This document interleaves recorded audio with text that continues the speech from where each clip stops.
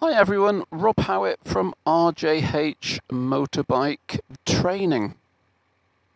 A short video today which at the end of it you should have a better understanding of what will happen if you stop on double yellow lines on your motorbike test. Over the years we have had trainees come to us from other schools and so on, and some have stopped on double yellow lines and passed their test. Some have stopped on double yellow lines and failed their test. So hopefully this video will just clear some bits up. Any questions, obviously, happy to help. Comment away below. Now, when we brief new riders on going on the road training for their tests, one of the most popular questions is, what if I stop on double yellow lines? So a very short video which will explain what will happen. Okay, so if your examiner is following you and he is behind you and he asks you to find somewhere safe to pull over, then do so. And that really ideally wants to be a raised curb, clear tarmac, no road markings, and you know, he's going to be asking you to do this numerous times. So there's nothing to worry about. He's not trying to catch you out.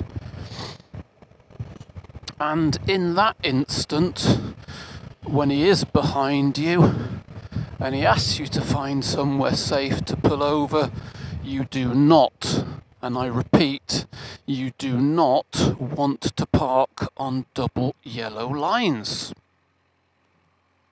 On the other hand, if you are riding along and he asks you to find somewhere to pull over and he's stuck behind traffic lights, double yellow lines are acceptable.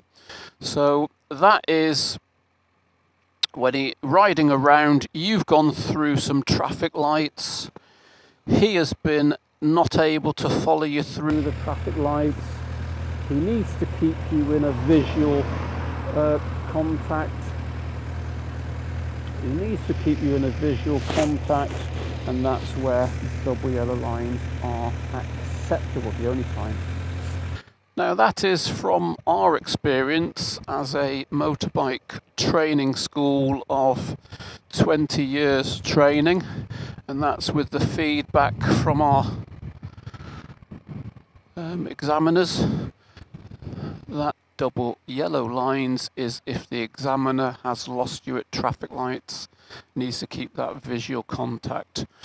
So I hope that explains the myth regarding double yellow lines, and it's really very simple. If you're in doubt, you know, in the radio brief before your module 2 test, just ask that question. So hope it helps. Little tip from RJH regarding double yellow lines on your motorbike test. Hope you like the channel. Subscribe, like and comment. Thanks for watching. Bye.